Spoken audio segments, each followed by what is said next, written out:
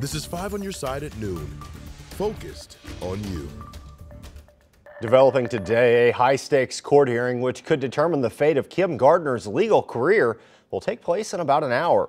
Missouri Attorney General Andrew Bailey wants the St. Louis Circuit Attorney removed from office. Thanks for joining us. I'm Holden Kerwicki. Kay Quinn has the day off.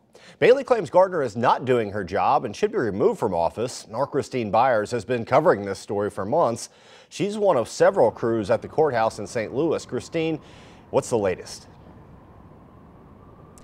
Holden, up until this point, all of the arguments in this case have been on paper in the form of motions, as Missouri Attorney General Andrew Bailey argues that St. Louis Circuit Attorney Kim Gardner is willfully neglecting her duties and therefore should be removed from office. Today, they're facing off for the first time in front of a judge to argue on those motions.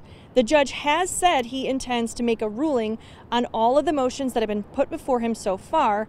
The AG is asking to suspend Kim Gardner from office while the proceedings are underway, and he's asking to set a trial date for June. Kim Gardner is asking to dismiss the case against her altogether, and she's also asking to quash subpoenas seeking documents from her office regarding everything from salaries, policies on issuing charges, and budgets. Late last night, the AG's office filed responses to Gardner's motions, telling the judge she has yet to turn over a single document the state has requested.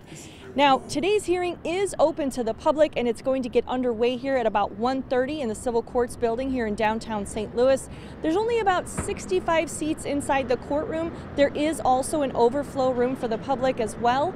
Live outside the Civil Courts building in downtown St. Louis, Christine Byers, 5 on your side. Christine, thanks. Today's hearing will begin at 1:30, as Christine mentioned, and our coverage begins at 1:15.